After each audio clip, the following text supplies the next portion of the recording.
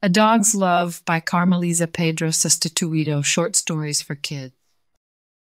Today we have a book named A Dog's Love by Carmeliza Pedro Sustituido, short stories for kids.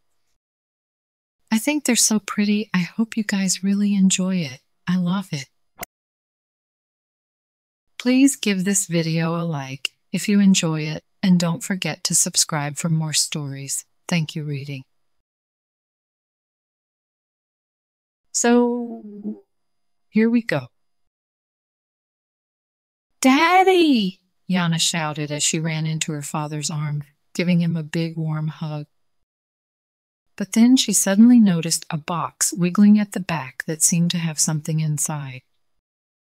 "Oh, Daddy, what's that?" Yana asked. "Go and you'll see," her dad said, smiling.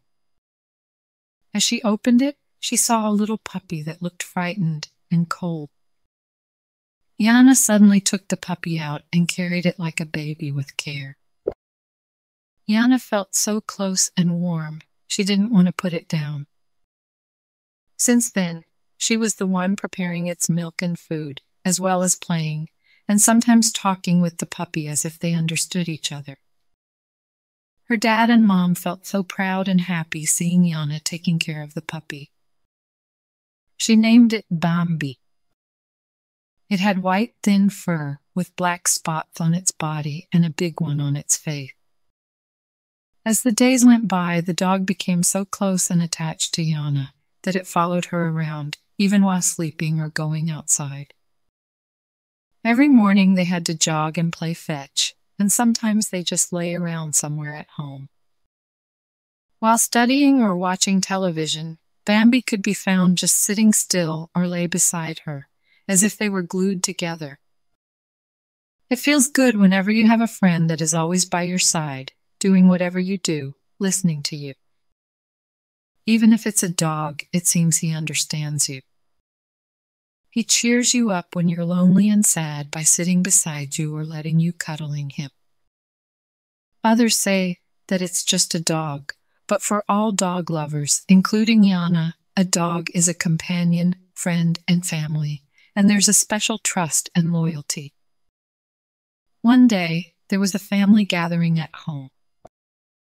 Relatives and friends came by.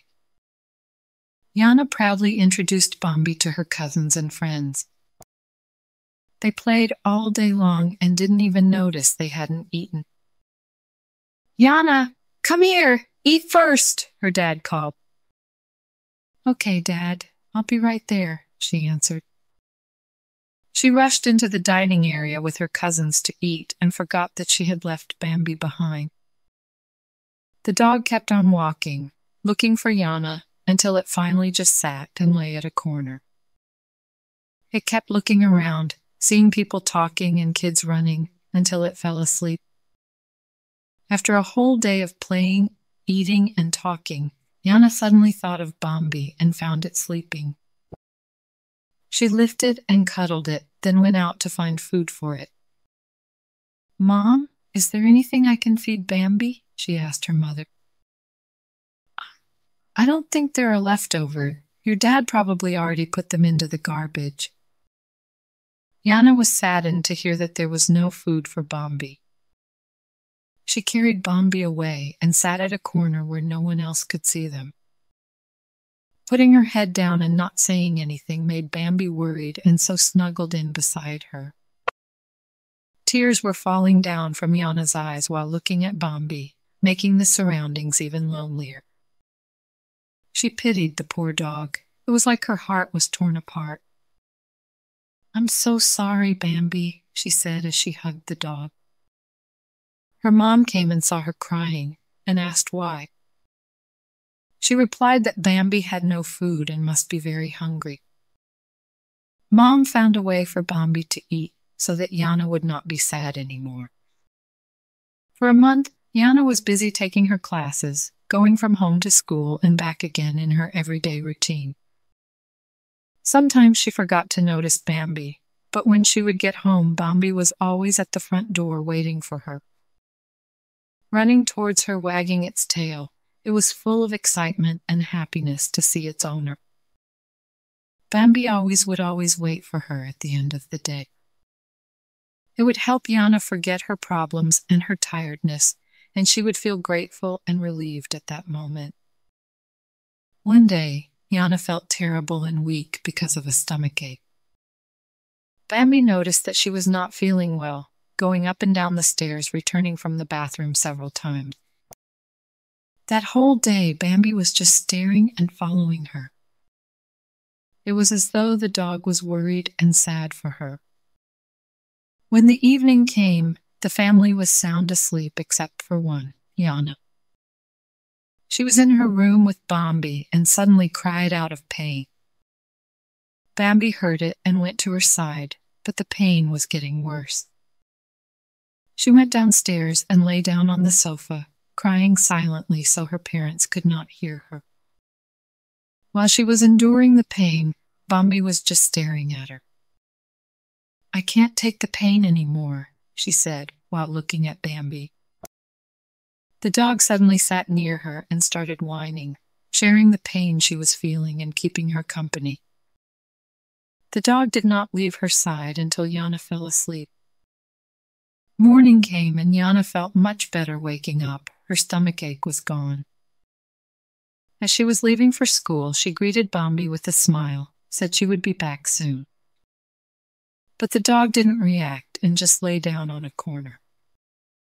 A whole day passed by, and it was late afternoon when Yana came back from school. Excitedly, she looked around, but her dog was nowhere to be found. She looked in every nook and cranny of the house, but she saw no traces of Bambi. Her parents looked at her with worry on their faces. "Yana, come here, sweetheart. We'd like to tell you something," her dad said. "Bambi is dead. This morning after you leave, he could hardly breathe and felt weak the whole day. We tried to revive him, but it was too late." "I'm so sorry, honey." While hearing those words, you could see the tears flowing down from Yana's sad eyes. It broke her heart that the only friend she had was now gone. It's fascinating to think that animals do have loyalty and trust towards humans, which is sometimes hard to find from humans themselves. We may not directly communicate with them, but through actions and how we treat them, it will result in a good relationship between humans and animals. The love and trust we gain from them is the result of how we treat and love them. Humans are the only being with knowledge and skills that can be used to make the world better, especially taking care of surroundings, living or non-living. The end. Good job, friends. Thank you so much for reading with me. Bye, I'll see you next time.